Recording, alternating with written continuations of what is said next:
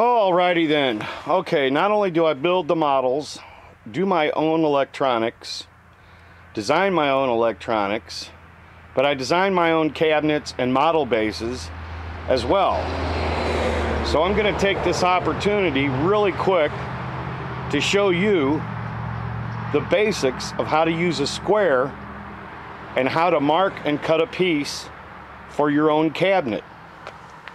Now, what you're going to need is basically either a carpenter's pencil or a number 2 pencil. Here we go. And either a pocket knife or a steak knife to trim the pencil. Now, here's how you use a square. There's an inside scale and an outside scale, as you can see here. Now, I want this to be 12 by 14. So what I'm going to do is I'm going to bring the inside scale right up to the corner. I want it to be 14 inches long, so I'm going to come up here with my pencil and mark a spot just on the other side of the actual 14-inch mark. Now, I want to flip that square over, and I want to come over 12 inches from the end. So, let's see. 1, 2, see. I want to bring it right up to the factory edge. I want to mark right on the 12 on the outside scale. Now that I've done that, I can move it up a few inches, make sure I'm along the factory edge, mark it right on the 12, do that again 3 or 4 times, off the factory edge, on the 12, back up. Okay, I'm right here at my 14-inch mark, so I'm going to go just below that, get on my factory edge, mark my 12, flip the square over on the flat side, align all 4 parts, and mark.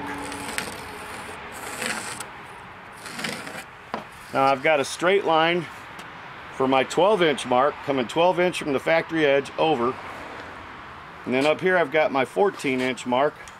I want to lay the factory edge right along the side here and mark for my 14.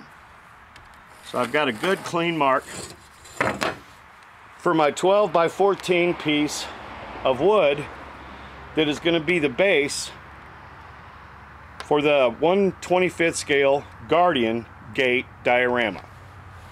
So there's a quick lesson on using a square. Now I'm going to cut this up and cut up another piece for the bottom. Then I've got to go and do some more work on Lance's refit again. This is Lance's refit base. This base I designed and redesigned and had cut and then had it cut a second time. This base is designed to look just like a helm section of the Enterprise or one of the little side stations that could be placed virtually anywhere around the bridge on the refit Enterprise. Now I've built this cabinet. This is where all the electronics are going to be housed. Up here you're going to have a deflector dish array circuit. You're going to have 2 phaser fire control circuits. You're going to have some blinkies and different lights going on, like right here where you see all the round lights. This was taken directly off a screen capture and or the blueprints for the refit. Now I've also got the helm, roll, pitch, yaw, and all of that's going to be lit up. The roll, pitch, yaw is going to be sequenced, so as if the ship was moving in 3-dimensional space, you will see the lights change and shift so that it looks like the different movements that the ship is making in space, so that it's representative of the actual position north, south, east, west, and on the XYZ axis. So you got roll, pitch, and yaw, so there's going to be 4 designations for each one of those: roll, pitch, and yaw. Now I've designed the base, built the cabinet, and I'm working on all the custom electronics. I'm not buying any of these electronics for this base from anyone else. All of this is going to be my work.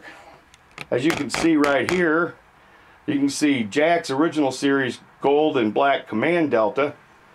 And here you see the bottom of the refit. And I'm showing all of this now because I've been working on the electronics off and on for weeks. And I'm going to have to start stuffing the electronics in here. But before I do that, I have to get the deflector dish circuit, or deflector array circuit done, and I have to get the photon torpedo circuit. Now, the engineering hall is not going to sit that high. I'm going to have to get with Lance and find out exactly how high off the deck he wants that to sit. Now imagine this, with all these lights underneath going off and on and blinking, that's going to give a real good representation of how the actual refit looked in the movie when they used all those little dental mirrors to light various sections. But I'm also working really hard on getting each one of the beauty lights just exactly right so that the beauty lights show on the neck, the nacelles, the primary hull, etc., etc. So this hasn't just been a refit build. This has been a complete engineering job from start to finish. I mean, I'm going to have 12 to 14 circuits in here and soundboards with sounds and lights, phasers, photon torpedoes, deflectors, roll pitch yaw. This is a showcase piece, and it's going to look totally awesome when it's done. And I'm going to obviously film it on this green screen after I black out or green out the shaft that's holding the Enterprise up.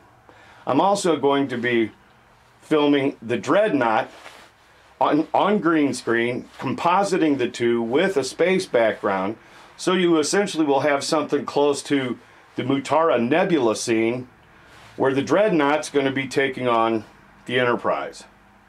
I'm also going to be filming both original series ships that I'm currently building on this green screen and compositing them together. I mean, it's going to look really awesome when it's all done, and would all be done with practical modeling effects, with the exception of the green screen work. Whoa! And this has been a lot of work. Anyway, there you go. Lance's model base. And soon we're going to be seeing this lit up and blinking and flashing and red alert, red alert, red alert. Woohoo!